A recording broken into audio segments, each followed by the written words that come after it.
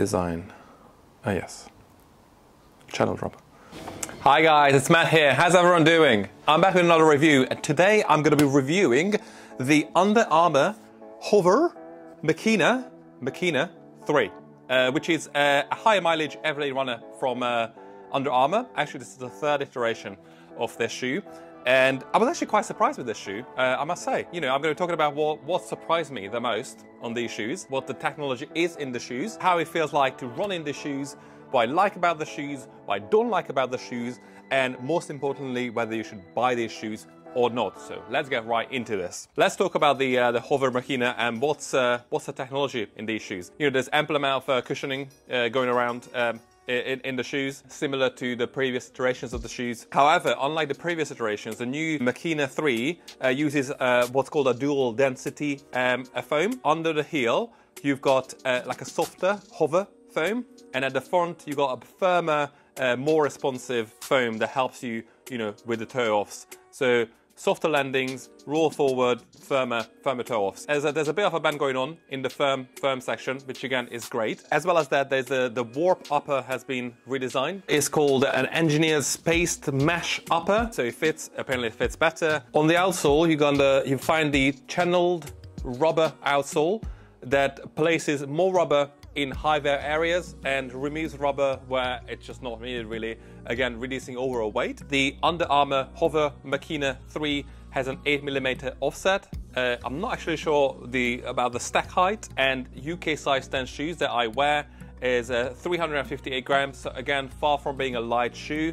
You can definitely feel the weight, but again it's an everyday high mileage trainer. It's not supposed to be light, it's supposed to be cushioned, and this is a well cushioned shoe. It's very comfortable to wear, it's very nice to run in. I was genuinely surprised by that. One thing I forgot to mention, that the HOVR Machina 3 connects to the Map My Run app via Bluetooth. There's a Bluetooth transmitter in the shoes, and if you connect it to the app, if you run with the app, you can get real-time feedback on how you run. For the price that you pay for the shoes, you get a running watch-esque experience. Let's talk about ergonomics and what it feels like to run in the shoes. Honestly, at first glance, the HOVR Machina 3 reminded me of like basketball shoes. Not in a bad way. Under Armour has a very long history of creating very decent basketball shoes. The HOVR Machina 3 and the HOVR Machina franchise have always, it has always been very famous for being comfortable. The previous iteration, I clearly remember the HOVR Machina 2 was like super chunky. It was like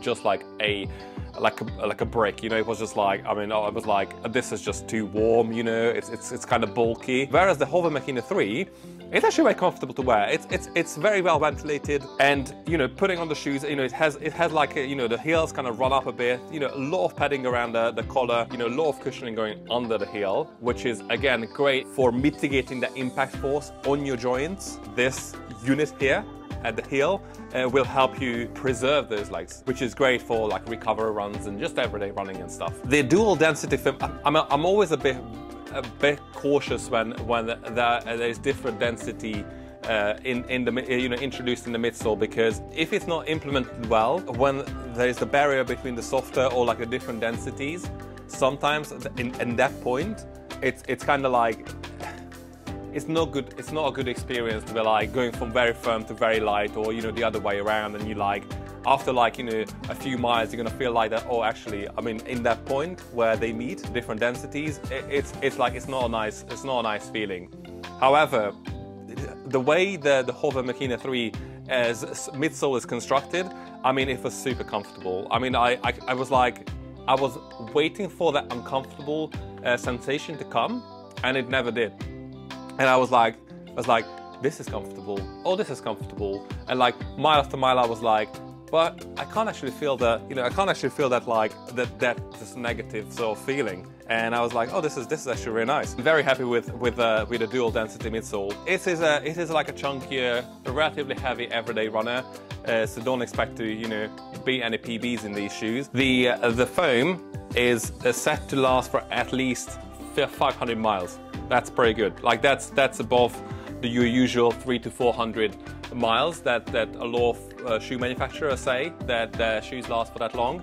So 500 miles in these shoes, great. You want that from from a higher mileage runner to be able to retain its best qualities for longer. And again, as long as you don't like use it for extremely speedy runs, I believe that this will actually last for 500 miles. Very good value for money shoe, long story short. Should you buy the Under Armour HOVR Machina 3 shoes?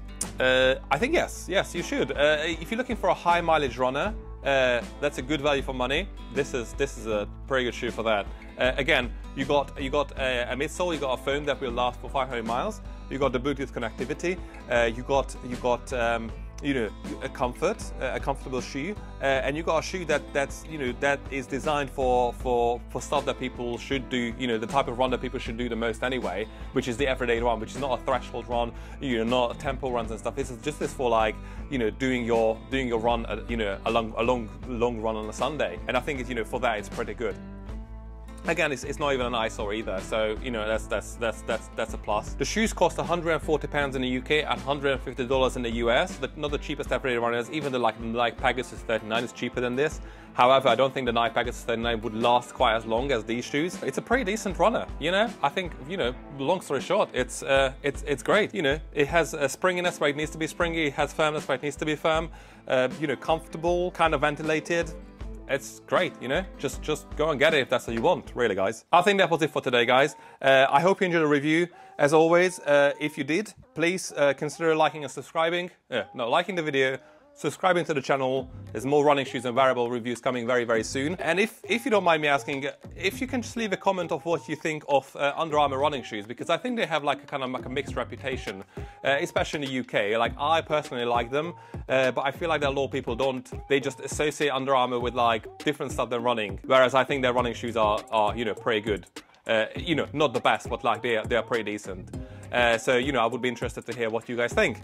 Yeah, so that was it for today. I hope you enjoy, guys. There's more reviews coming very, very soon. I'm going to Milan very, very soon, so, you know, that's happening as well. There's a travel vlog coming, and I'm planning on doing like comparisons of you know, running sunglasses, which is something different, and also like kind of tips and tricks and stuff for running and workouts and weightless and all that stuff. So, you know, stay tuned for that. Thanks, guys. Speak soon.